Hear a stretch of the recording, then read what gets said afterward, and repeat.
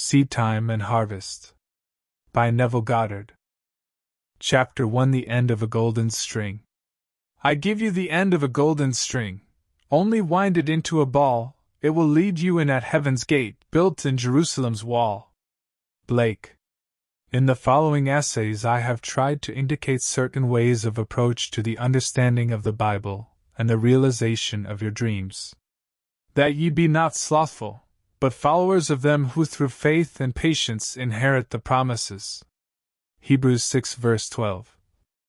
Many who enjoy the old familiar verses of Scripture are discouraged when they themselves try to read the Bible as they would any other book because, quite excusably, they do not understand that the Bible is written in the language of symbolism. Not knowing that all of its characters are personifications of the laws and functions of mind, that the Bible is psychology rather than history, they puzzle their brains over it for a while and then give up. It is all too mystifying. To understand the significance of its imagery, the reader of the Bible must be imaginatively awake. According to the Scriptures, we sleep with Adam and wake with Christ. That is, we sleep collectively and wake individually. And the Lord God caused a deep sleep to fall upon Adam, and he slept. Genesis 2 verse 21. If Adam, or generic man, is in a deep sleep, then his experiences as recorded in the Scriptures must be a dream. Only he who is awake can tell his dream, and only he would understand the symbolism of dreams can interpret the dream. And they said one to another, Did not our heart burn within us, while he talked with us by the way, and while he opened to us the Scriptures? Luke 24 verse 32. The Bible is a revelation of the laws and functions of mind expressed in the language of that twilight realm into which we go when we sleep.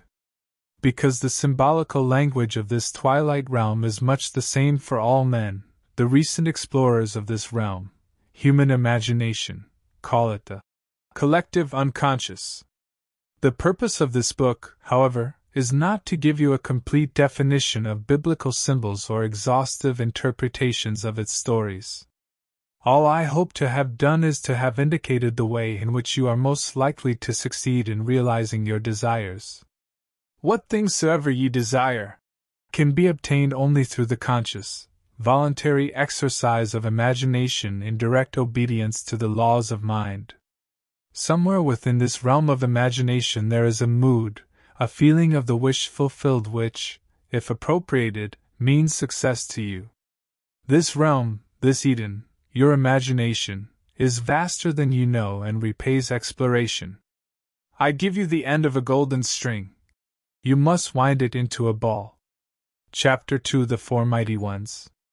And a river went out of Eden to water the garden, and from thence it was parted, and became into four heads.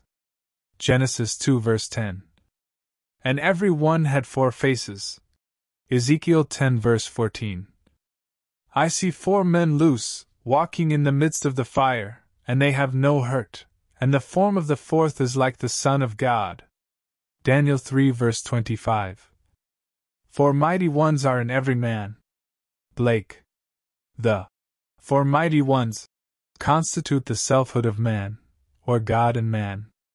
There are four mighty ones in every man, but these four mighty ones are not four separate beings, separated one from the other as are the fingers of his hand. The four mighty ones are four different aspects of his mind, and differ from one another in function and character without being four separate selves inhabiting one man's body. The four mighty ones may be equated with the four Hebrew characters, Yod, He, Vav, He, from right to left, which form the four-lettered mystery name of the creative power, Yahweh, or even occasionally as Jehovah, from and combining within itself the past, present, and future forms of the verb to be. The Tetragrammaton is revered as the symbol of the creative power in man. I am, the creative four functions in man reaching forth to realize an actual material phenomena qualities latent in itself. We can best understand the four mighty ones by comparing them to the four most important characters in the production of a play. All the world's a stage, and all the men and women merely players. They have their exits and their entrances, and one man in his time plays many parts. As You Like It, Act 2, Scene 7. The producer, the author, the director, and the actor are the four most important characters in the production of a play. In the drama of life, the producer's function is to suggest the theme of a play. This he does in the form of a wish, such as, I wish I were successful. I wish I could take a trip. I wish I were married, and so on. But to appear on the world stage, these general themes must somehow be specified and worked out in detail. It is not enough to say, I wish I were successful. That is too vague. Successful at what? However, the first, mighty one, only suggests a theme. The dramatization of the theme is left to the originality of the second, might one, the author. In dramatizing the theme, the author writes only the last scene of the play, but this scene he writes in detail. The scene must dramatize the wish fulfilled. He mentally constructs as lifelike a scene as possible of what he would experience had he realized his wish. When the scene is clearly visualized, the author's work is done. The third mighty one in the production of life's play is the director. The director's tasks are to see that the actor remains faithful to the script and to rehearse him over and over again until he is natural in the part. This function may be likened to a controlled and consciously directed attention, an attention focused exclusively on the action, which implies that the wish is already realized. The form of the fourth is like the Son of God. Human imagination, the actor. This fourth mighty one performs within himself, in imagination, the predetermined action which implies the fulfillment of the wish. This function does not visualize or observe the action. This function actually enacts the drama, and does it over and over again until it takes on the tones of reality. Without the dramatized vision of fulfilled desire, the theme remains a mere theme and sleeps forever in the vast chambers of unborn themes. Nor without the cooperant attention, obedient to the dramatized vision of fulfilled desire, will the vision perceived attain objective reality. The four mighty ones are the four quarters of the human soul. The first is Jehovah's King, who suggests the theme. The second is Jehovah's servant, who faithfully works out the theme in a dramatic vision. The third is Jehovah's man, who is attentive and obedient to the vision of fulfilled desire, who brings the wandering imagination back to the script. 70 times 7. The form of the fourth is Jehovah himself, who enacts the dramatized theme on the stage of the mind. Let this mind be in you, which was also in Christ Jesus, who, being in the form of God, thought it not robbery to be equal with God. Philippians 2 verses 5 and 6. The drama of life is a joint effort of the four quarters of the human soul. All that you behold, though it appears without, it is within, in your imagination, of which this world of mortality is but a shadow. Blake. All that we behold is a visual construction contrived to express a theme which has been dramatized, rehearsed, and performed elsewhere. What we are witnessing on the stage of the world is an optical construction devised to express the themes which have been dramatized, rehearsed, and performed in the imagination of men. The four mighty ones constitute the selfhood of man, or God in man, and all that man beholds, though it appears without, are but shadows cast upon the screen of space, optical constructions contrived by selfhood to inform him in regard to the themes which he has conceived, dramatized, rehearsed, and performed within himself. The creature was made subject unto vanity, that he may become conscious of selfhood and its functions, for with consciousness of selfhood and its functions, he can act to a purpose, he can have a consciously self-determined history. Without consciousness, he acts unconsciously, and cries to an objective God to save him from his own creation. O Lord, how long shall I cry, and thou wilt not hear? Even cry out unto thee of violence, and thou wilt not save. Habakkuk 1 verse 2. When man discovers that life is a play which he, himself, is consciously or unconsciously writing, he will cease from the blind, self-torture of executing judgment upon others. Instead, he will rewrite the play to conform to his ideal, for he will realize that all changes in the play must come from the cooperation of the four mighty ones within himself. They alone can alter the script and produce the change. All the men and women in his world are merely players and are as helpless to change his play as are the players on the screen of the theater to change the picture. The desired change must be conceived, dramatized, rehearsed and performed in the theater of his mind. When the fourth function, the imagination, has completed its task of rehearsing the revised version of the play until it is natural, then the curtain will rise upon this so seemingly solid world and the mighty four will cast a shadow of the real play upon the screen of space. Men and women will automatically play their parts to bring about the fulfillment of the dramatized theme. The players, by reason of their various parts in the world's drama, become relevant to the individual's dramatized theme and, because relevant, are drawn into his drama. They will play their parts, faithfully believing all the while that it was they themselves who initiated the parts they play. This they do because Thou, Father, art in me, and I in thee, doubt I in them, and thou in me. John 17 verses 21 and 23. I am involved in mankind. We are one. We are all playing the four parts of producer, author, director, and actor in the drama of life. Some of us are doing it consciously, others unconsciously. It is necessary that we do it consciously. Only in this way can we be certain of a perfect ending to our play. Then we shall understand why we must become conscious of the four functions of the one God within ourselves, that we may have the companionship of God as His sons. Man should not stay a man, his aim should higher be.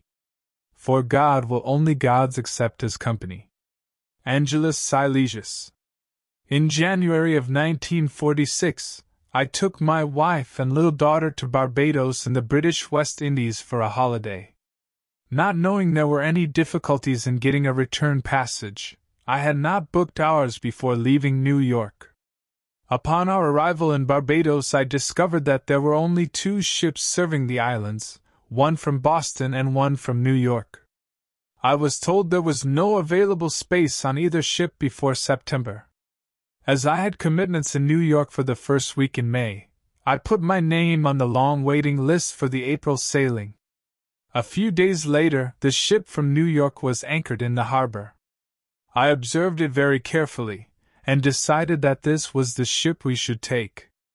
I returned to my hotel and determined on an interaction that would be mine were we actually sailing on that ship. I settled down in an easy chair in my bedroom, to lose myself in this imaginative action.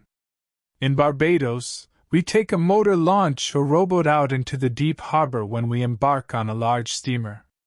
I knew I must catch the feeling that we were sailing on that ship. I chose the inner action of stepping from the tender and climbing up the gangplank of the steamer. The first time I tried, my attention wandered after I had reached the top of the gangplank. I brought myself back down, and tried again and again. I do not recall how many times I carried out this action in my imagination until I reached the deck and looked back at the port with the feeling of sweet sadness at departing. I was happy to be returning to my home in New York, but nostalgic in saying goodbye to the lovely island and our family and friends. I do recall that in one of my many attempts at walking up the gangplank in the feeling that I was sailing, I fell asleep. After I awoke, I went about the usual social activities of the day and evening. The following morning, I received a call from the steamship company requesting me to come down to their office and pick up our tickets for the April sailing. I was curious to know why Barbados had been chosen to receive the cancellation and why I, at the end of the long waiting list, was to have the reservation. But all that the agent could tell me was that a cable had been received that morning from New York, offering passage for 3.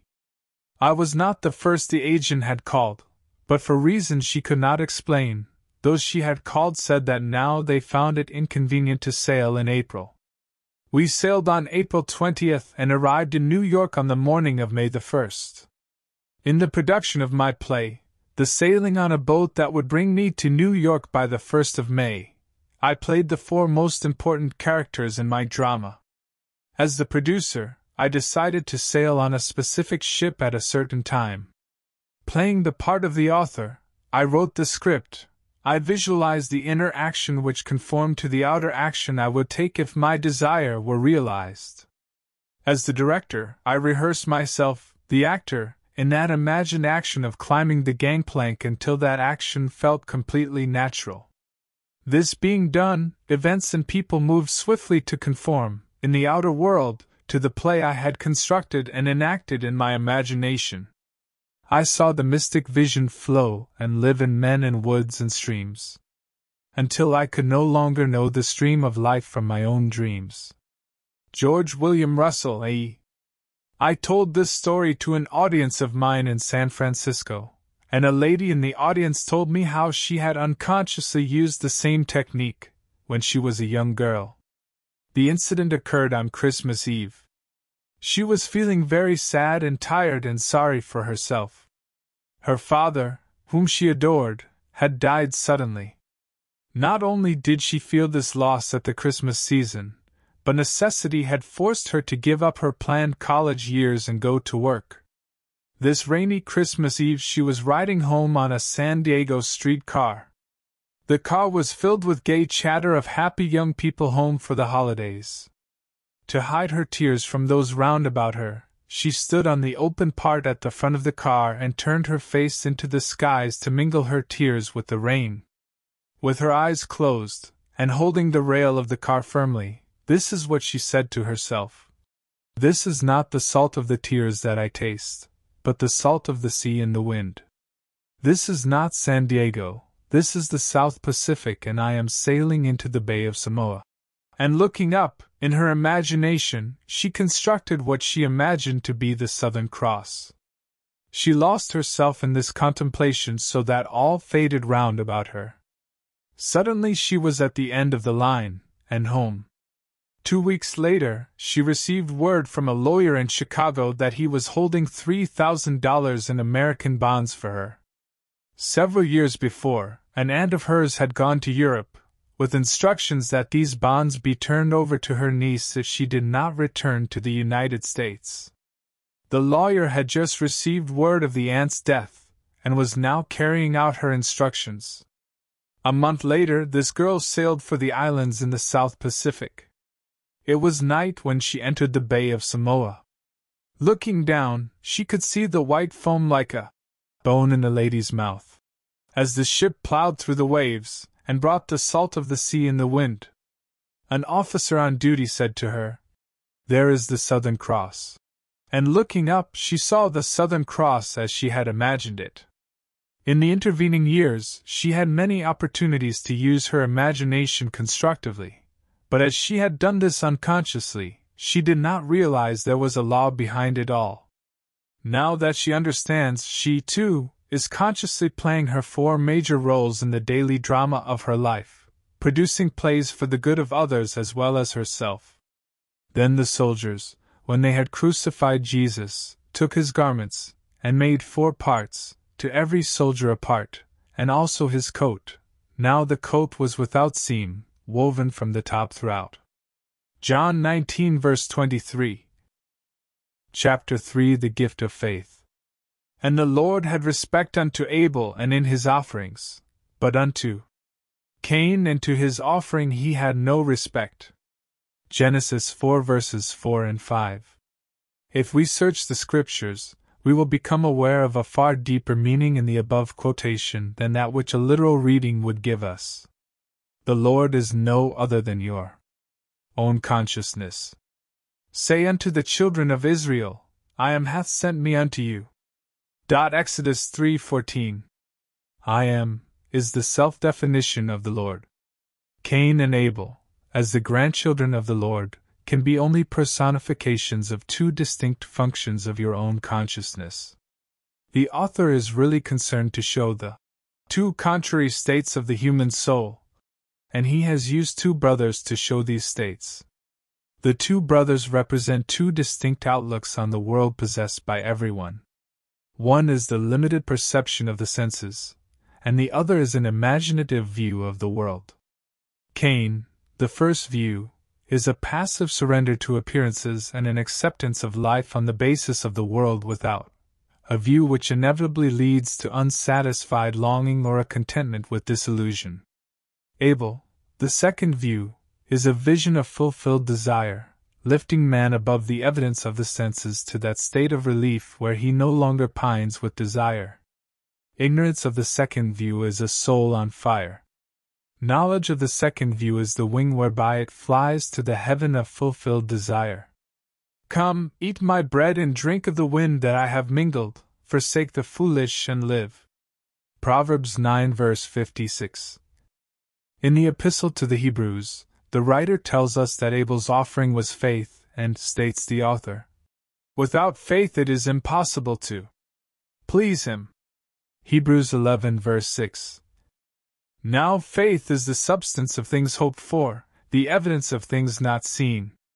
Through faith we understand that the worlds were framed by the word of God, so that things which are seen were not made of things which do appear. Hebrews 11 verses 1 and 3. Cain offers the evidence of the senses which consciousness, the Lord, rejects, because acceptance of this gift as a mold of the future would mean the fixation and perpetuation of the present state forever. The sick would be sick, the poor would be poor, the thief would be a thief, the murderer murderer, and so on, without hope of redemption. The Lord, or consciousness, has no respect for such passive use of imagination, which is the gift of Cain. He delights in the gift of Abel, the active, voluntary, loving exercise of the imagination on behalf of man for himself and others. Let the weak man say, I am strong, Joel 3 verse 10. Let man disregard appearances and declare himself to be the man he wants to be. Let him imagine beauty where his senses reveal ashes, joy where they testify to mourning, riches where they bear witness to poverty. Only by such active, voluntary use of imagination can man be lifted up and Eden restored. The ideal is always waiting to be incarnated, but unless we ourselves offer the ideal to the Lord, our consciousness, by assuming that we are already that which we seek to embody, it is incapable of birth. The Lord needs His daily lamb of faith to mold the world in harmony with our dreams. By faith Abel offered unto God a more excellent sacrifice than Cain. Hebrews 11 verse 4. Faith sacrifices the apparent fact for the unapparent truth. Faith holds fast to the fundamental truth that through the medium of an assumption, invisible states become visible facts. For what is faith unless it is to believe what you do not see? St. Augustine. Just recently, I had the opportunity to observe the wonderful results of one who had the faith to believe what she did not see. A young woman asked me to meet her sister and her 3-year-old nephew. He was a fine, healthy lad with clear blue eyes and an exceptionally fine unblemished skin. Then she told me her story. At birth, the boy was perfect in every way save for a large, ugly birthmark covering one side of his face. Their doctor advised them that nothing could be done for this type of scar. Visits to many specialists only confirmed his statement. Hearing the verdict, the aunt set herself the task of proving her faith, that an assumption, though denied by the evidence of the senses, if persisted in, will harden into fact. Every time she thought of the baby, which was often, she saw, in her imagination, an 8-month-old baby with a perfect face, without any trace of a scar. This was not easy, but she knew that in this case, that was the gift of Abel which pleased God. She persisted in her faith, she believed what was not there to be seen. The result was that she visited her sister on the child's 8-month birthday and found him to have a perfect, unblemished skin with no trace of a birthmark ever having been present. Luck? Coincidence? shouts Cain. No. Abel knows that these are names given by those who have no faith, to the works of faith. We walk by faith, not by sight. 2 Corinthians 5 verse 7. When reason and the facts of life oppose the idea you desire to realize and you accept the evidence of your senses and the dictates of reason as the truth, you have brought the Lord, your consciousness, the gift of Cain. It is obvious that such offerings do not please him. Life on earth is a training ground for image making. If you use only the molds which your senses dictate, there will be no change in your life. You are here to live the more abundant life, so you must use the invisible molds of imagination and make results and accomplishments the crucial test of your power to create. Only as you assume the feeling of the wish fulfilled and continue therein are you offering the gift that pleases. When Abel's gift is my attire, then I'll realize my desire. The prophet Malachi complains that man has robbed God. But ye say, wherein have we robbed thee? In tithes and offerings. Malachi 3 verse 8. Facts based upon reason and the evidence of the senses which oppose the idea seeking expression rob you of the belief in the reality of the invisible state. But faith is the evidence of things not seen, and through it, good calleth those things which be not as though they were. Romans 4 verse 17. Call the thing not seen, assume the feeling of your wish fulfilled. That there may be meat in mine house, and prove me now herewith, saith the Lord of hosts, if I will not open you the windows of heaven, and pour you out a blessing, that there shall not be room enough to receive it. Malachi 3 verse 10. This is the story of a couple living in Sacramento, California, who refused to accept the evidence of their senses, who refused to be robbed, in spite of a seeming loss. The wife had given her husband a very valuable wristwatch. The gift doubled its value because of the sentiment he attached to it. They had a little ritual with the watch. Every night as he removed the watch he gave it to her, and she put it away in a special box in the bureau. Every morning she took the watch and gave it to him to put on. One morning the watch was missing. They both remembered playing their usual parts the night before, therefore the watch was not lost or misplaced, but stolen. Then and there, they determined not to accept the fact that it was really gone. They said to each other, "This is an opportunity to practice what we believe." They decided that, in their imagination, they would enact their customary ritual as though the watch were actually there. In his imagination, every night the husband took off the watch and gave it to his wife, while in her imagination she accepted the watch and carefully put it away. Every morning she removed the watch from its box and gave it to her husband, and he, in turn, put it on. This they did faithfully for 2 weeks. After their 14-day vigil, a man went into the one and only jewelry store in Sacramento where the watch would be recognized. As he offered a gem for appraisal, the owner of the store noticed the wristwatch he was wearing. Under the pretext of needing a closer examination of the stone, he went into an inner office and called the police. After the police arrested the man, they found in his apartment over $10,000 worth of stolen jewelry. In walking by faith, not by sight, this couple attained their desire, the watch, and also aided many others in regaining what had seemed to be lost forever. If one advances confidently in the direction of his dream, and endeavors to live the life which he has imagined, he will meet with a success unexpected in common hours. Thoreau. Chapter 4 The Scale of Being. And he dreamed, and behold a ladder set up on the earth, and the top of it reached to heaven, and behold the angels of God ascending and descending on it. And, behold, the Lord stood above it. Genesis 28 verses 12 and 13. In a dream, in a vision of the night, when deep sleep fell upon Jacob, his inner eye was opened and he beheld the world as a series of ascending and descending levels of awareness. It was a revelation of the deepest insight into the mysteries of the world. Jacob saw a vertical scale of ascending and descending values, or states of consciousness. This gave meaning to everything in the outer world, for without such a scale of values there would be no meaning to life.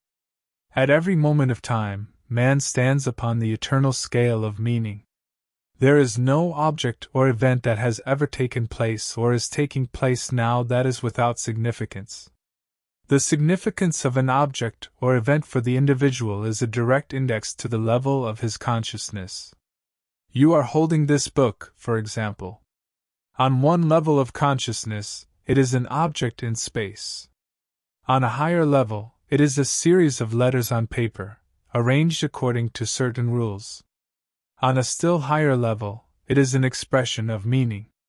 Looking outwardly, you see the book first, but actually, the meaning comes first. It occupies a higher grade of significance than the letter arrangement on paper or the book as an object in space. Meaning determined the arrangement of letters. The arrangement of letters only expresses the meaning. The meaning is invisible and above the level of the visible arrangement of letters. If there had been no meaning to be expressed, no book would have been written and published. And, behold, the Lord stood above it. The Lord and meaning are one, the Creator, the cause of the phenomena of life. In the beginning was the Word, and the Word was with God, and the Word was God. John 1 verse 1. In the beginning was the intention, the meaning, and the intention was with the intender, and the intention was the intender. The objects and events in time and space occupy a lower level of significance than the level of meaning which produced them. All things were made by meaning, and without meaning was not anything made that was made. The fact that everything seen can be regarded as the effect, on a lower level of significance, of an unseen higher order of significance is a very important one to grasp. Our usual mode of procedure is to attempt to explain the higher levels of significance, why things happen, in terms of the lower, what and how things happen. For example, let us take an actual accident and try to explain it. Most of us live on the level of what happened. The accident was an event in space. One automobile struck another and practically demolished it. Some of us live on the higher level of how. The accident happened. It was a rainy night, the roads were slippery and the second car skidded into the first. On rare occasions, a few of us reach the highest or causal level of why such an accident occurs. Then we become aware of the invisible, the state of consciousness which produced the visible event. In this case, the ruined car was driven by a widow, who, though she felt she could not afford to, greatly desired to change her environment.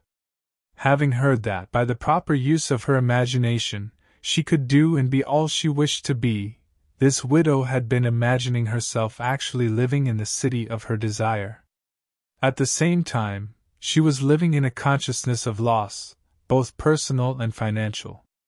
Therefore, she brought upon herself an event which was seemingly another loss. But the sum of money the insurance company paid her allowed her to make the desired change in her life.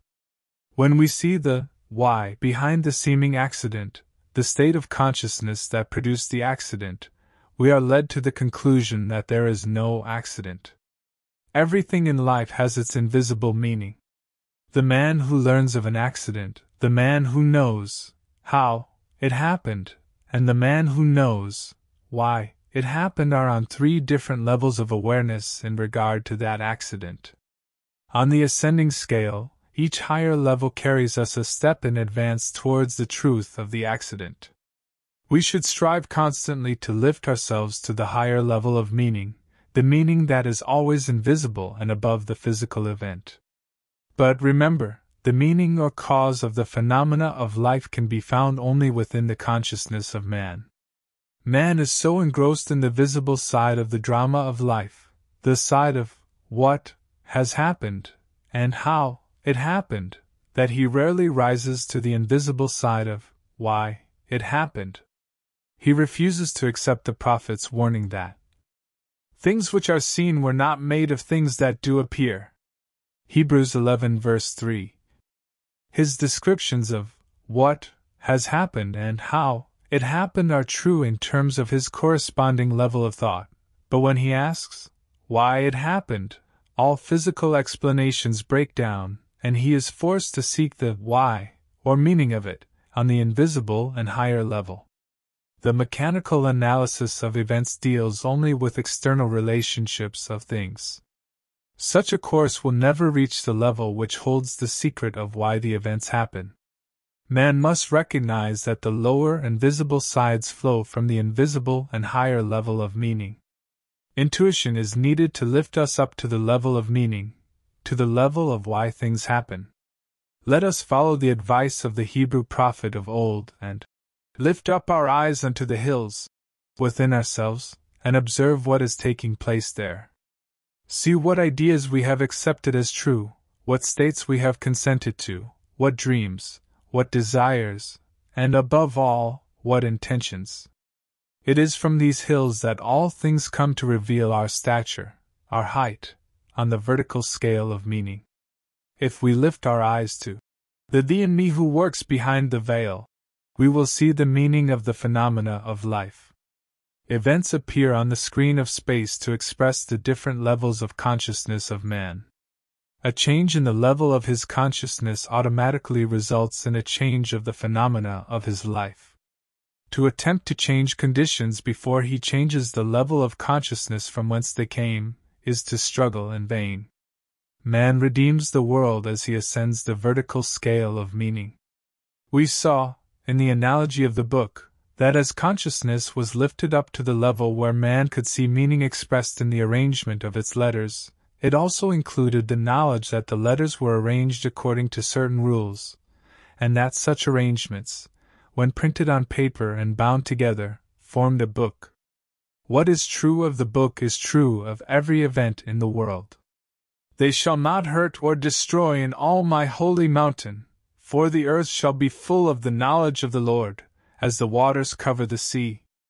Isaiah 11 verse 9. Nothing is to be discarded, all is to be redeemed. Our lives, ascending the vertical scale of meaning towards an ever-increasing awareness, an awareness of things of higher significance, are the process whereby this redemption is brought to pass. As man arranges letters into words, and words into sentences to express meaning, in like manner, life arranges circumstances, conditions and events to express the unseen meanings or attitudes of men. Nothing is without significance. But man, not knowing the higher level of inner meaning, looks out upon a moving panorama of events, and sees no meaning to life. There is always a level of meaning determining events, and their essential relationship to our lives. Here is a story that will enable us to seize the good in things seeming evil, to withhold judgment, and to act aright amid unsolved problems. Just a few years ago, our country was shocked by a seeming injustice in our midst. The story was told on radio and television, as well as in the newspapers. You may recall the incident. The body of a young American soldier killed in Korea was returned to his home for burial. Just before the service, his wife was asked a routine question: was her husband a Caucasian? When she replied that he was an Indian, burial was refused. This refusal was in accordance with the laws of that community, but it aroused the entire nation. We felt incensed that anyone who had been killed in the service of his country should be denied burial anywhere in his country. The story reached the attention of the President of the United States, and he offered burial with full military honors in Arlington National Cemetery. After the service, the wife told reporters that her husband had always dreamed of dying a hero, and having a hero's burial service with full military honors. When we in America had to explain why progressive, intelligent people like ourselves not only enacted but supported such laws in our great land of the free and the brave, we were hard put for an explanation. We, as observers, had seen only what happened and how it happened. We failed to see why it happened. That burial had to be refused if that lad was to realize his dream. We tried to explain the drama in terms of the lower level of how it happened, which explanation could not satisfy the one who had asked why it happened. The true answer, viewed from the level of higher meaning, would be such a reversal of our common habits of thinking that it would be instantly rejected. The truth is that future states are causative of present facts. The Indian boy dreaming of a hero's death, with full military honors, was like Lady Macbeth transported beyond this ignorant present, and could feel now the future in the instant. And by it he, being dead, yet speaketh. Hebrews 11 verse 4. Chapter 5: The Game of Life. I can easier teach 20 what were good to be done, than be one of the 20 to follow mine own teaching. Shakespeare. With this confession off my mind, I will now teach you how to play the game of life. Life is a game, and, like all games, it has its aims and its rules. In the little games that men concoct, such as cricket, tennis, baseball, football, and so on, the rules may be changed from time to time. After the changes are agreed upon, man must learn the new rules and play the game within the framework of the accepted rules. However, in the game of life, the rules cannot be changed or broken. Only within the framework of its universal and everlastingly fixed rules can the game of life be played. The game of life is played on the playing field of the mind. In playing a game, the first thing we ask is, what is its aim and purpose? And the second, what are the rules governing the game? In the game of life, our chief aim is towards increasing awareness, an awareness of things of greater significance, and our second aim is towards achieving our goals, realizing our desires. As to our desires, the rules reach only so far as to indicate the way in which we should go to realize them, but the desires themselves must be the individual's own concern. The rules governing the game of life are simple, but it takes a lifetime of practice to use them wisely. Here is one of the rules. As he thinketh in his heart, so is he. Proverbs 23 verse 7. Thinking is usually believed to be a function entirely untrammeled and free, without any rules to constrain it. But that is not true. Thinking moves by its own processes in a bounded territory, with definite paths and patterns. Thinking follows the tracks laid down in one's own inner conversations.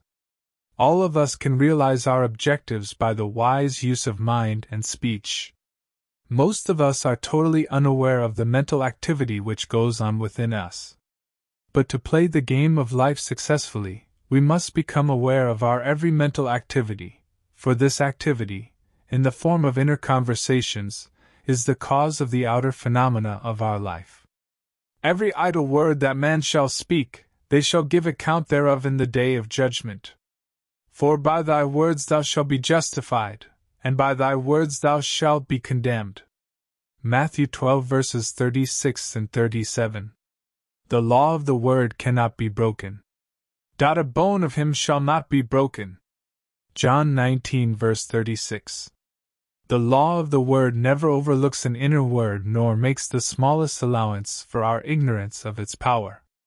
It fashions life about us as we, by our inner conversations, fashion life within ourselves. This is done to reveal to us our position on the playing field of life. There is no opponent in the game of life, there is only the goal. Not long ago, I was discussing this with a successful and philanthropic businessman. He told me a thought-provoking story about himself. He said, "You know, Neville, I first learned about goals in life when I was 14, and it was on the playing field at school. I was good at track and had a fine day, but there was one more race to run and I had stiff competition in one other boy. I was determined to beat him. I beat him, it is true, but while I was keeping my eye on him, a third boy, who was considered no competition at all, won the race. That experience taught me a lesson I have used throughout my life. When people ask me about my success, I must say that I believe it is because I have never made making money my goal. My goal is the wise, productive use of money. This man's inner conversations are based on the premise that he already has money, his constant inner question, the proper use of it. The inner conversations of the man struggling to get money only prove his lack of money. In his ignorance of the power of the word, he is building barriers in the way of the attainment of his goal. He has his eye on the competition rather than on the goal itself. The fault, dear Brutus, is not in our stars, but in ourselves that we are underlings. Julius Caesar, Act 1, Scene 2. As the worlds were framed by the word of God, so we as imitators of God, as dear children, create the conditions and circumstances of our lives by our all-powerful human inner words. Without practice, the most profound knowledge of the game would produce no desired results. To him that knoweth to do good, that is, knoweth the rules, and doeth it not, to him it is sin. In other words, he will miss his mark and fail to realize his goal. In the parable of the talents, the master's condemnation of the servant who neglected to use his gift is clear and unmistakable, and having discovered one of the rules of the game of life, we risk failure by ignoring it. The talent not used, like the limb not exercised, slumbers and finally atrophies. We must be doers of the word, and not hearers only. Since thinking follows the tracks laid down in one's own inner conversations, not only can we see where we are going on the playing field of life by observing our inner conversations, but also, we can determine where we will go by controlling and directing our inner talking. What would you think and say and do were you already the one you want to be? Begin to think and say and do this inwardly. You are told that there is a rod in heaven that revealeth secrets. And you must always remember that heaven is within you, and to make it crystal clear who God is, where He is, and what His secrets are, Daniel continues. Thy dream, and the visions of thy head are these. They reveal the tracks to which you are tied, and point the direction in which you are going. This is what one woman did to turn the tracks to which she had been unhappily tied in the direction in which she wanted to go. For 2 years she had kept herself estranged from the 3 people she loved most. She had had a quarrel with her daughter-in-law, who ordered her from her home. For those 2 years she had not seen or heard from her son, her daughter-in-law or her grandson, though she had sent her grandson numerous gifts in the meantime. Every time she thought of her family, which was daily, she carried on a mental conversation with her daughter-in-law, blaming her for the quarrel and accusing her of being selfish.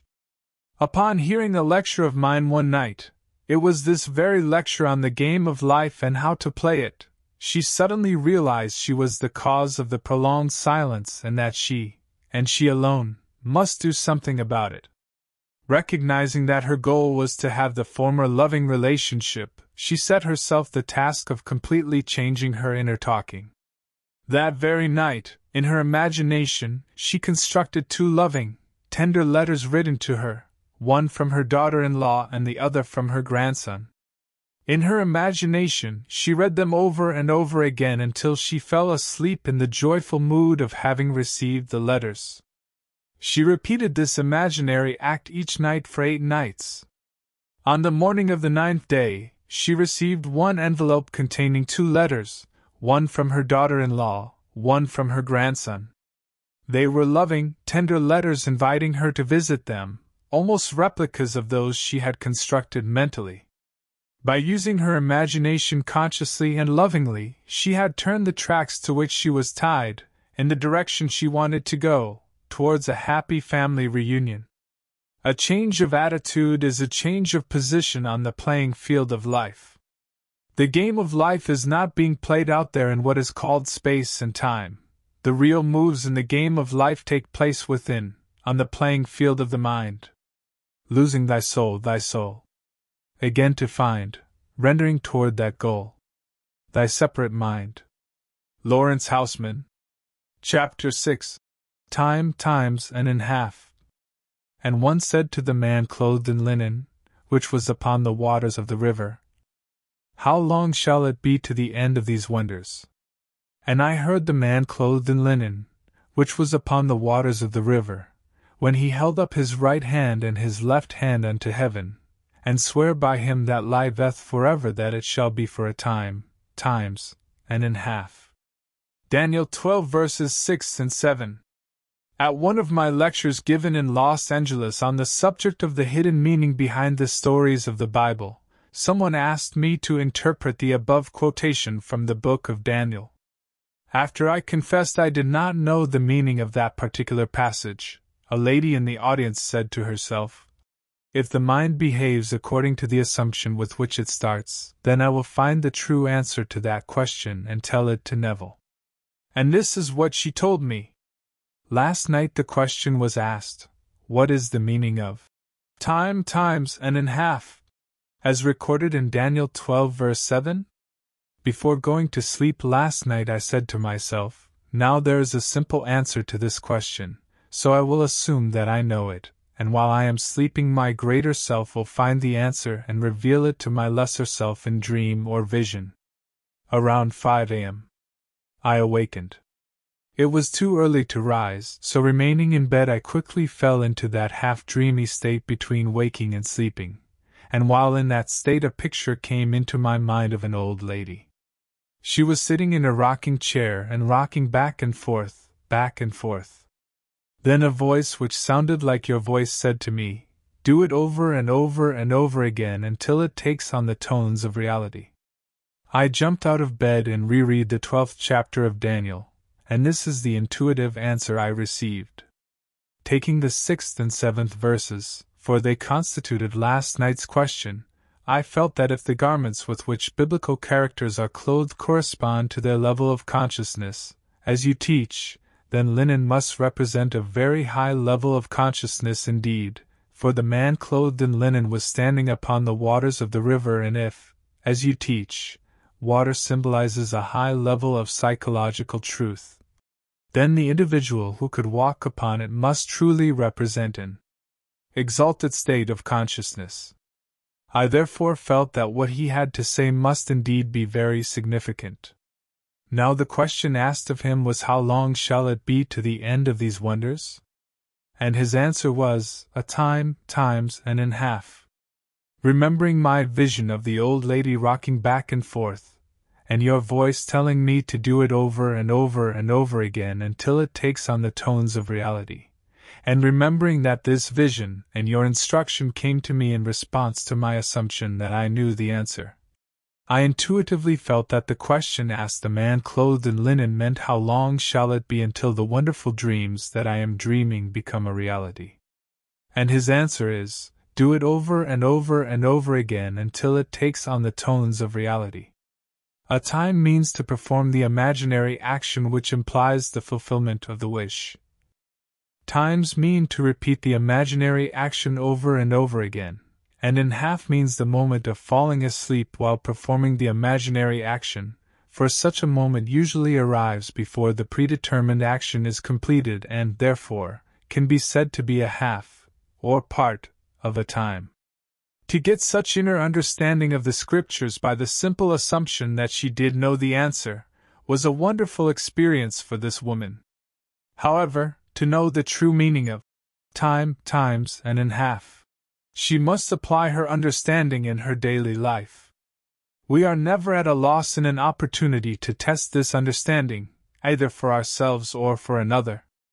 A number of years ago, a widow living in the same apartment house as we came to see me about her cat. The cat was her constant companion and dear to her heart. He was, however, 8 years old, very ill and in great pain. He had not eaten for days and would not move from under her bed.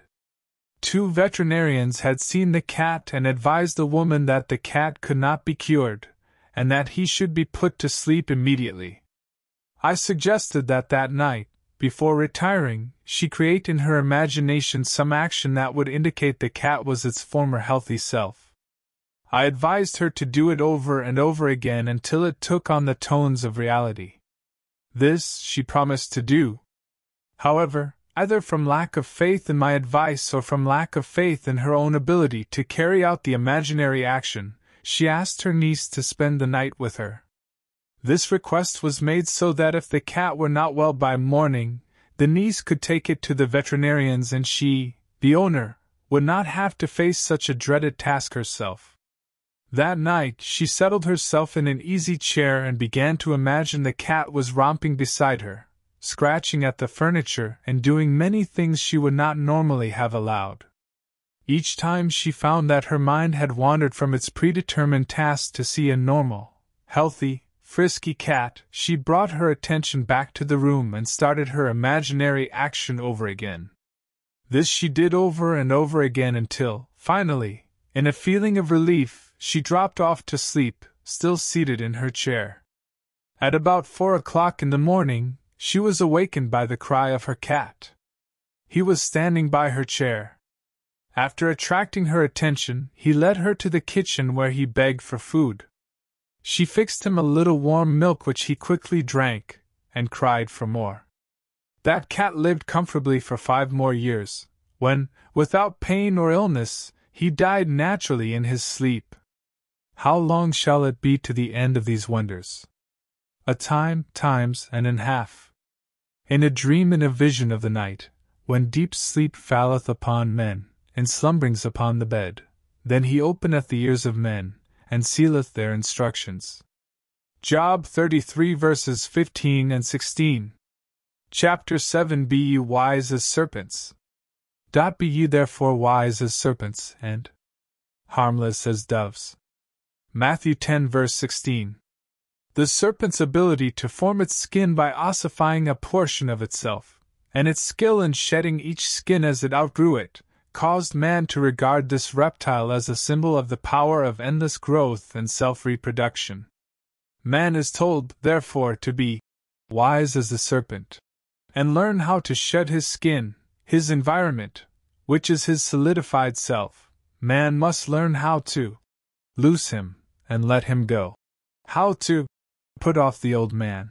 How to die to the old and yet know, like the serpent, that he shall not surely die. Man has not learned as yet that all that is outside his physical body is also a part of himself, that his world and all the conditions of his life are but the outpicturing of his state of consciousness. When he knows this truth, he will stop the futile struggle of self-contention and, like the serpent, let the old go and grow a new environment. Man is immortal, therefore he must die endlessly. For life is a creative idea. It can only find itself in changing forms. Tagore. In ancient times, serpents were also associated with the guardianship of treasure or wealth.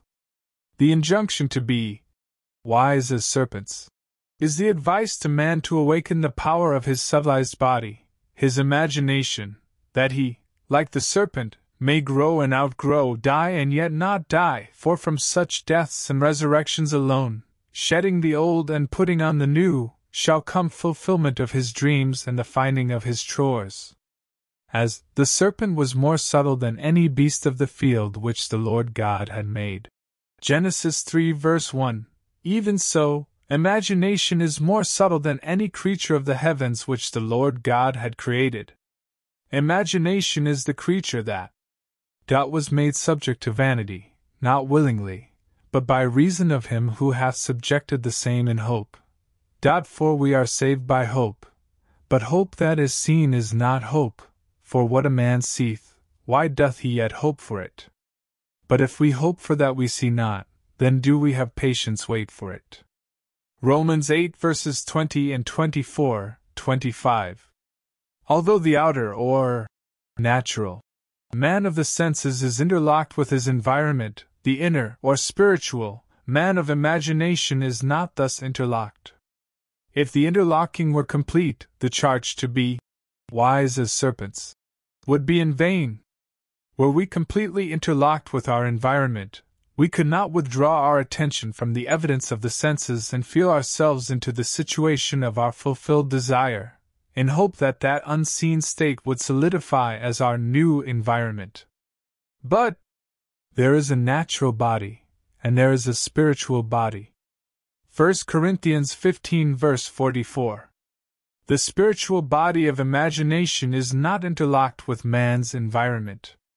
The spiritual body can withdraw from the outer man of sense and environment, and imagine itself to be what it wants to be, And if it remains faithful to the vision, imagination will build for man a new environment in which to live. This is what is meant by the statement, I go to prepare a place for you. And if I go and prepare a place for you, I will come again, and receive you unto myself, that where I am, there ye may be also. John 14 verses 2 and 3. The place that is prepared for you need not be a place in space. It can be health, wealth, companionship, anything that you desire in this world. Now, how is the place prepared? You must first construct as lifelike a representation as possible of what you would see and hear and do if you were physically present and physically moving about in that place. Then, with your physical body immobilized, you must imagine that you are actually in that place, and are seeing and hearing and doing all that you would see and hear and do if you were there physically. This you must do over and over again until it takes on the tones of reality. When it feels natural, the place has been prepared as the new environment for your outer or physical self. Now you may open your physical eyes and return to your former state. The place is prepared, and where you have been in imagination, there you shall be in the body also. How this imagined state is realized physically is not the concern of you, the natural or outer man. The spiritual body, on its return from the imagined state to its former physical state, created an invisible bridge of incident to link the two states. Although the curious feeling that you were actually there and that the state was real is gone, as soon as you open your eyes upon the old familiar environment, nevertheless, you are haunted with the sense of a double identity, with the knowledge that there is a natural body, and there is a spiritual body. When you, the natural man, have had this experience, you will go automatically across the bridge of events which leads to the physical realization of your invisibly prepared place. This concept, that man is dual and that the inner man of imagination can dwell in future states and return to the present moment with a bridge of events to link the two, clashes violently with the widely accepted view about the human personality and the cause and nature of phenomena.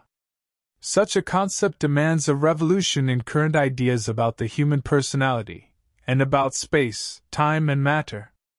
The concept that man, consciously or unconsciously, determines the conditions of life by imagining himself into these mental states, leads to the conclusion that this supposedly solid world is a construction of mind, a concept which, at first, common sense rejects. However, we should remember that most of the concepts which common sense at first rejected, man was afterward forced to accept. These never-ending reversals of judgment which experience has forced upon man led Professor Whitehead to write, "Heaven knows what seeming nonsense may not tomorrow be demonstrated truth. The creative power in man sleeps and needs to be awakened. Awake thou that sleepest, and arise from the dead." Ephesians 5 verse 14. Wake from the sleep that tells you the outer world is the cause of the conditions of your life. Rise from the dead past and create a new environment. Know ye not that ye are the temple of God, and that the Spirit of God dwelleth in you? 1 Corinthians 3 verse 16. The Spirit of God in you is your imagination, but it sleeps and needs to be awakened, in order to lift you off the bar of the senses where you have so long lain stranded. The boundless possibilities open to you as you become wise as serpents is beyond measure. You will select the ideal conditions you want to experience, and the ideal environment you want to live in. Experiencing these states in imagination until they have sensory vividness, you will externalize them as surely as the serpent now externalizes its skin. After you have outgrown them, then you will cast them off as easily as the snake throws her enameled skin. The more abundant life, the whole purpose of creation, cannot be saved through death and resurrection. God desired form, so he became man, and it is not enough for us to recognize his spirit at work in creation. We must see his work in form and say that it is good, even though we outgrow the form, forever and ever. He leads through widening chambers of delight to where throbs rapture near an end that I recedes. Because his touch is infinite, and lends a yonder to all ends. Asterisk, asterisk, asterisk, asterisk. And I, if I be lifted up from the earth, will draw all men unto me. John 12 verse 32. If I be lifted up from the evidence of the senses to the state of consciousness I desire to realize and remain in that state until it feels natural, I will form that state around me and all men will see it. But how to persuade man this is true, that imaginative life is the only living, that assuming the feeling of the wish fulfilled is the way to the more abundant life and not the compensation of the escapist, that is the problem. To see as the widening chambers of delight what living in the realms of imagination means, to appreciate and enjoy the world, one must live imaginatively, one must dream and occupy his dream, then grow and outgrow the dream, forever and ever. The unimaginative man, who will not lose his life on one level that he may find it on a higher level, is nothing but a Lot's wife, a pillar of self-satisfied salt.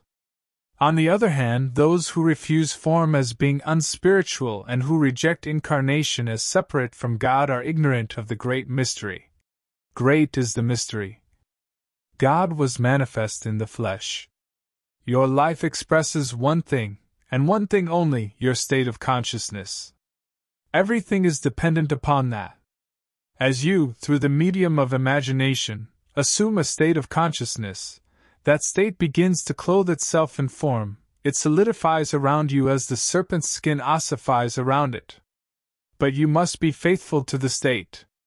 You must not go from state to state, but rather wait patiently in the one invisible state until it takes on form and becomes an objective fact. Patience is necessary, but patience will be easy after your first success in shedding the old and growing the new, for we are able to wait according as we have been rewarded by understanding in the past. Understanding is the secret of patience. What natural joy and spontaneous delight lie in seeing the world, not with, but as Blake says, through the eye. Imagine that you are seeing what you want to see, and remain faithful to your vision. Your imagination will make for itself a corresponding form in which to live. All things are made by imagination's power. Nothing begins except in the imagination of man. From within out is the law of the universe. As within, so without. Man turns outward in his search for truth, but the essential thing is to look within. Truth is within ourselves, it takes no rise from outward things, whate'er you may believe. There is an inmost center in us all, where truth abides in fullness. And to know rather consists in opening out a way whence the imprisoned splendor may escape, than in effecting entry for a light supposed to be without. Browning, Paracelsus. I think you will be interested in an instance of how a young woman shed the skin of resentment, and put on a far different kind of skin. The parents of this woman had separated when she was 6 years old, and she had lived with her mother. She rarely saw her father, but once a year he sent her a $5 check for Christmas. Following her marriage, he did increase the Christmas gift to $10. After one of my lectures, she was dwelling on my statement that man's suspicion of another is only a measure of his own deceitfulness, and she recognized that she had been harboring resentment towards her father for years. That night she resolved to let go her resentment and put a fond reaction in its place. In her imagination, she felt she was embracing her father in the warmest way. She did it over and over again until she caught the spirit of her imaginary act, and then she fell asleep in a very contented mood. The following day she happened to pass through the fur department of one of our large stores in California. For some time she had been toying with the idea of having a new fur scarf, but felt she could not afford it. This time her eye was caught by a stone marten scarf, and she picked it up and tried it on. After feeling it and seeing herself in it, reluctantly she took off the scarf and returned it to the salesman, telling herself she really could not afford it. As she was leaving the department, she stopped and thought. Neville tells we can have whatever we desire if we will only capture the feeling of already having it. In her imagination, she put the scarf back on, felt the reality of it, and went about her shopping, all the while enjoying the imagined wearing of it. This young woman never associated these two imaginary acts. In fact, she had almost forgotten what she had done until, a few weeks later, on Mother's Day, the doorbell rang unexpectedly. There was her father. As she embraced him, she remembered her first imaginary action. As she opened the package he had brought her, the first gift in these many years, she remembered her second imaginary action, for the box contained a beautiful stone marten scarf. Ye are God's, and all of you are children of the Most High. Psalms 82 verse 6. Be ye therefore wise as serpents, and harmless as doves. Matthew 10 verse 16. Chapter 8 The Water and the Blood. Except a man be born again, he cannot see the kingdom of God. John 3 verse 3. But one of the soldiers with a spear pierced his side, and forthwith came there out blood and water. John 19 verse 34. This is he that came by water and blood, even Jesus Christ, not by water only, but by water and blood. John 5 verse 6. According to the Gospel and the Epistle of John, not only must man be born again, but he must be born again of water and blood. These two inward experiences are linked with two outward rites, baptism and communion. But the two outward rites, baptism to symbolize birth by water, and the wine of communion to symbolize acceptance of the blood of the Savoir, cannot produce the real birth or radical transformation of the individual, which is promised to man. The outward use of water and wine cannot bring about the desired change of mind. We must, therefore, look for the hidden meaning behind the symbols of water and blood. The Bible uses many images to symbolize truth, but the images used symbolize truth on different levels of meaning. On the lowest level, the image used is stone. For example, a great stone was upon the well's mouth, and thither were all the flocks gathered, and they rolled the stone from the well's mouth, and watered the sheep. Genesis 29:2-3. They sank into the bottom as a stone. Exodus 15:5. When a stone blocks the well, it means that people have taken these great symbolical revelations of truth literally. When someone rolls the stone away, it means that an individual has discovered beneath the allegory or parable its psychological life germ, or meaning. This hidden meaning which lies behind the literal words is symbolized by water. It is this water, in the form of psychological truth, that he then offers to humanity. The flock of my pasture are men. Ezekiel 34 verse 31. The literal-minded man who refuses the cup of water, psychological truth, offered him, sinks into the bottom as a stone. He remains on the level where he sees everything in pure objectivity. Without any subjective relationship, he may keep all the commandments, written on stone, literally, and yet break them psychologically all day long. He may, for example, not literally steal the property of another, and yet see the other in want. To see another in want is to rob him of his birthright as a child of God. For we are all children of the Most High.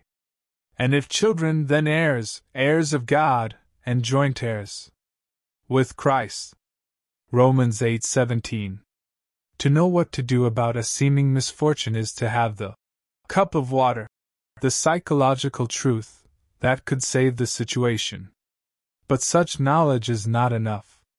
Man must not only fill the water pots of stone with water, that is, discover the psychological truth, into wine. This he does by living a life according to the truth which he has discovered. Only by such use of the truth can he taste the water that was made wine. John 2 verse 9. A man's birthright is to be Jesus. He is born to save his people from their sins. Matthew 1 verse 21. But the salvation of a man is not by water only, but by water and blood. To know what to do to save yourself or another is not enough. You must do it. Knowledge of what to do is water, doing it is blood. This is he that came not by water only, but by water and blood.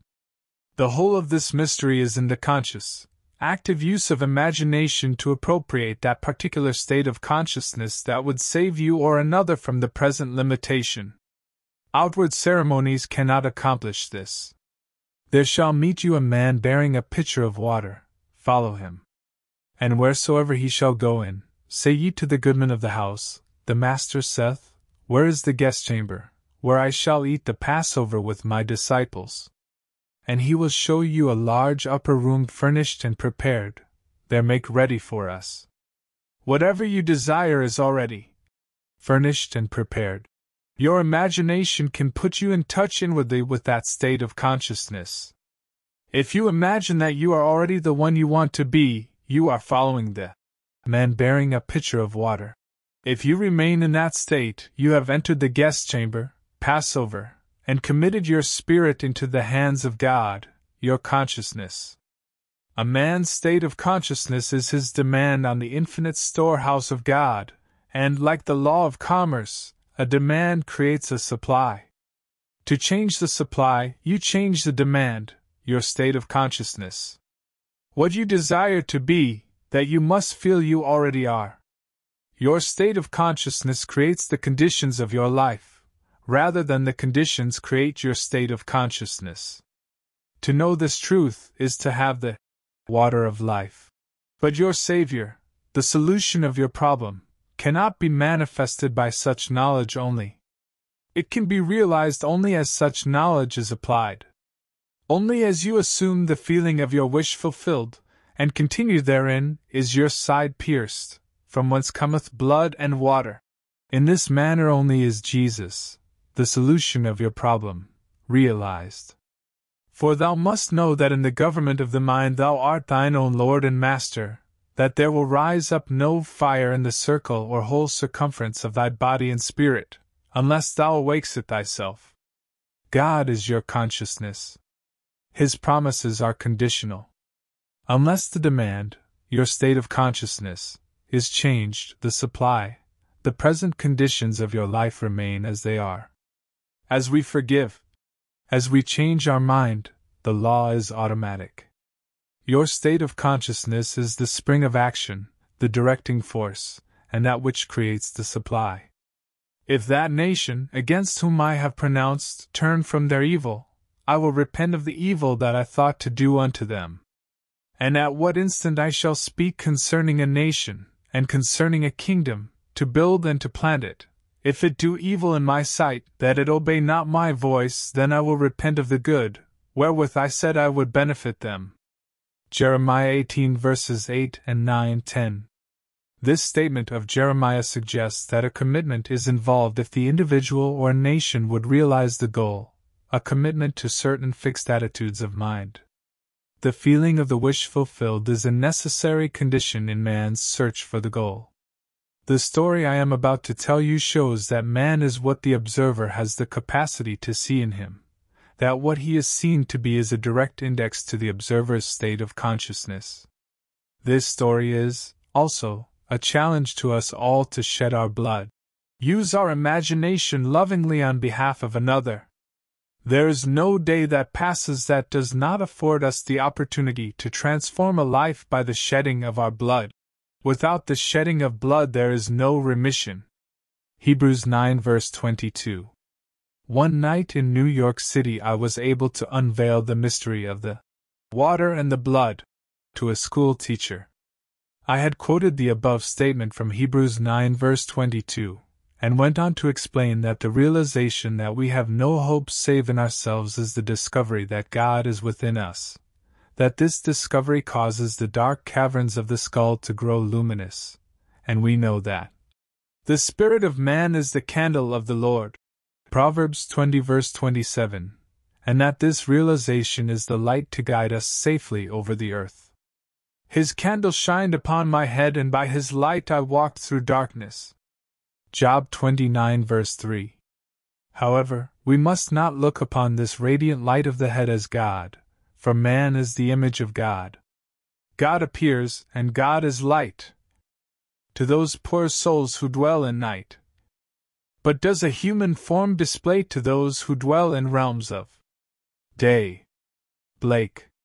But this must be experienced to be known. There is no other way, and no other man's experience can be a substitute for our own. I told the teacher that her change of attitude in regard to another would produce a corresponding change in the other, that such knowledge was the true meaning of the water mentioned in John 5 verse 6, but that such knowledge alone was not enough to produce the rebirth desired, that such rebirth could only come to pass by water and blood, or the application of this truth. Knowledge of what to do is the water of life, but doing it is the blood of the Savior. In other words, a little knowledge, if carried out in action, is more profitable than much knowledge which we neglect to carry out in action. As I talked, one student kept impinging upon the teacher's mind. But this, thought she, would be a too difficult case on which to test the truth of what I was telling her concerning the mystery of rebirth. All knew, teachers and students alike, that this particular student was incorrigible. The outer facts of her case were these: the teachers, including the principal and school psychiatrist, had sat in judgment on the student just a few days before. They had come to a unanimous decision that the girl, for the good of the school, must be expelled upon reaching her 16th birthday. She was rude, crude, unethical, and used most vile language. The date for dismissal was but a month away. As she rode home that night, the teacher kept wondering if she could really change her mind about the girls, and if so, would the student undergo a change of behavior because she herself had undergone a change of attitude?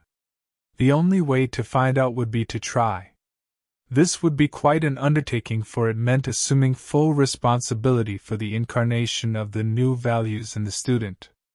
Did she dare to assume so great a power, such creative, godlike power? This meant a complete reversal of man's normal attitude towards life from "I will love him if he first loves me" to "He loves me because I first loved him." This was too much like playing God. We love him because he first loved us. John 4 verse 19. But no matter how she tried to argue against it, the feeling persisted that my interpretation gave meaning to the mystery of rebirth by water and blood. The teacher decided to accept the challenge. And this is what she did. She brought the child's face before her mind's eye and saw her smile. She listened and imagined she heard the girl say, "Good morning." This was something the student had never done since coming to that school. The teacher imagined the very best about the girl, and then listened and looked as though she heard and saw all that she would hear and see after these things should be. The teacher did this over and over again until she persuaded herself it was true, and fell asleep. The very next morning, the student entered her classroom and smilingly said, "Good morning." The teacher was so surprised she almost did not respond, and by her own confession, all through the day she looked for signs of the girl's returning to her former behavior. However, the girl continued in the transformed state. By the end of the week, the change was noted by all. A second staff meeting was called and a decision of expulsion was revoked. As the child remained friendly and gracious, the teacher has had to ask herself, where was the bad child in the first place? For mercy, pity, peace, and love is God, our Father dear. And mercy, pity, peace, and love is man, his child and care. The Divine Image, Blake. Transformation is in principle always possible, for the transformed being lives in us, and it is only a question of becoming conscious of it. The teacher had to experience this transformation to know the mystery of blood and water. There was no other way, and no man's experience could have been a substitute for her own. We have redemption through his blood. Ephesians 1 verse 7. Without the decision to change her mind in regard to the child, and the imaginative power to carry it out, the teacher could never have redeemed the student. None can know the redemptive power of the imagination who has not shed his blood and tasted the cup of experience. Once read thy own breast right, and thou hast done with fears. Man gets no other light, search he 1,000 years. Matthew Arnold. Chapter 9, A Mystical View. And with many such parables spake he the word unto them, as they were able to hear it. But without a parable spake he not unto them, and when they were alone, he expounded all things to his disciples. Mark 4 verses 33 and 34. This collection of parables, which is called the Bible, is a revelation of truth expressed in symbolism to reveal the laws and purposes of the mind of man. As we become aware of deeper meanings in the parables than those which are usually assigned to them, we are apprehending them mystically. For example, let us take a mystical view of the advice given to the disciples in Matthew 10 verse 10. We read that as the disciples were ready to teach and practice the great laws of mind which had been revealed to them, they were told not to provide shoes for the journey. A disciple is one who disciplines his mind that he may consciously function and act on higher and higher levels of consciousness. The shoe was chosen as a symbol of vicarious atonement, or the spirit of, "Let me do it for you," because the shoe protects the wearer and shields him from impurities by taking them upon himself. The aim of the disciple is always to lead himself and others from the bondage of dependency into the liberty of the sons of God. Hence the advice, take no shoes. Accept no intermediary between yourself and God. Turn from all who would offer to do for you what you should do, and could do far better yourself. Earth's crammed with heaven, and every common bush afire. With God, but only he who sees takes off his shoes. Elizabeth Barrett Browning. Verily I say unto you, inasmuch as ye have done it unto one of the least of these my brethren, ye have done it unto me. Matthew 25 verse 40. Every time you exercise your imagination on behalf of another, be it good, bad or indifferent, you have literally done that to Christ, for Christ is awakened human imagination. Through the wise and loving use of imagination, man clothes and feeds Christ, and through ignorant and fearful misuse of imagination, man disrobes and scourges Christ. Let none of you imagine evil in your hearts against your neighbor. Zechariah 8 verse 17 is sound but negative advice. A man may stop misusing his imagination on the advice of a friend. He may be negatively served by the experience of others and learn not to imagine, but that is not enough. Such lack of use of the creative power of imagination could never clothe and feed Christ. The purple robe of the Son of God is woven, not by not imagining evil, but by imaging the good, by the active, voluntary, and loving use of imagination. Whatsoever things are of good report, if there be any virtue, and if there be any praise, think on these things. Philippians 4:8. King Solomon made himself a chariot of the wood of Lebanon. He made the pillars thereof of silver, the bottom thereof of gold, the covering of it of purple, the midst thereof being paved with love. Song of Solomon 3 verses 9 and 10. The first thing we notice is King Solomon made himself. That is what every man must eventually do, make himself a chariot of the wood of Lebanon. By chariot, the writer of this allegory means mind, in which stands the spirit of wisdom, Solomon, controlling the four functions of mind that he may build a world of love and truth. And Joseph made ready his chariot, and went up to meet Israel his father. What tributaries follow him to Rome to grace in captive bonds his chariot wheels? If man does not make himself a chariot of the wood of Lebanon, then his will be like Queen Mab's. She is the fairy's midwife, her chariot is an empty hazelnut. The wood of Lebanon was the mystic symbol of incorruptibility. To a mystic, it is obvious what King Solomon made himself. Silver typified knowledge, Gold symbolized wisdom, and purple clothed or covered the incorruptible mind with the red of love and the blue of truth. And they clothed him with purple. Mark 15 verse 17.